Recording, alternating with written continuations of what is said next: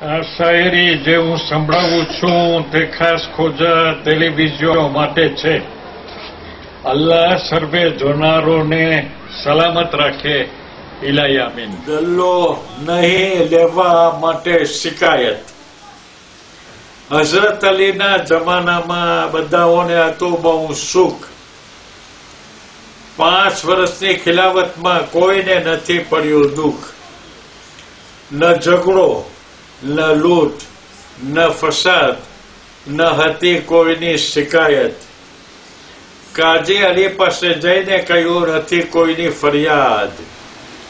વાતાવરણ શાંત છે, લેતું નથી કોઈ ચોર લફંગાનું નામ. ખોટી રીતે વખત બરબાદ કરું છું, નથી મને કંઈ કામ.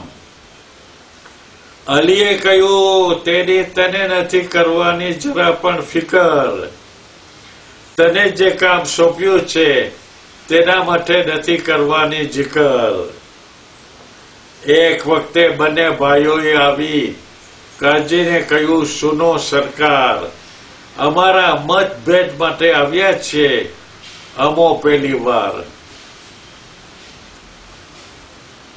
કાજી હરકાતો તો પહેલી વખત આવી છે શિકાયત. તેને થયું સાનો ઝઘડો હશે અને સાની હશે આ ફરિયાદ. એવું કશું હતું નહીં, લેવા નહીં પણ દેવાની હતી વાત. એક સાહેલે એક ભાઈએ ભરેલી પોટલી મૂકી, જેમાં હતું ઝવેરાત. ઝવેરાત જમીનમાંથી નીકળી છે, આ છે તેની દોલત. ખરીદનાર ભાઈ વેચનારને કહ્યું આ છે તમારી અમાનત. બીજાએ કહ્યું તું તેનો માલિક બન્યો છે, તેનો તું જ છે હકદાર. એકબીજા તે દલો ન લેવા માટેની હતી આ તકરાર. આનો નિવેડો લઈ આવવા માટે કાજી હતો પરેશાન. અલીને કહ્યું ચુકાદો આપશો તો તમારો છે એહસાન. મોલાએ તપાસ કરી, બંને ફરિયાદીઓને છે ઓલાદ. એકને દીકરી ફાતિમા છે, બીજાનો દીકરો છે મોહમ્મદ. દીકરા દીકરીની શાદી કરી, કહ્યું રહેજો તમે આબાદ.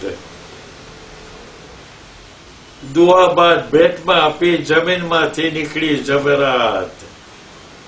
અલીનો જમાનો હતો, લેવા નહીં પણ દેવાની હતી લડત. કાસમ કરે અફસોસ, કલયુગમાં અમાનત પર છે ખયાનત.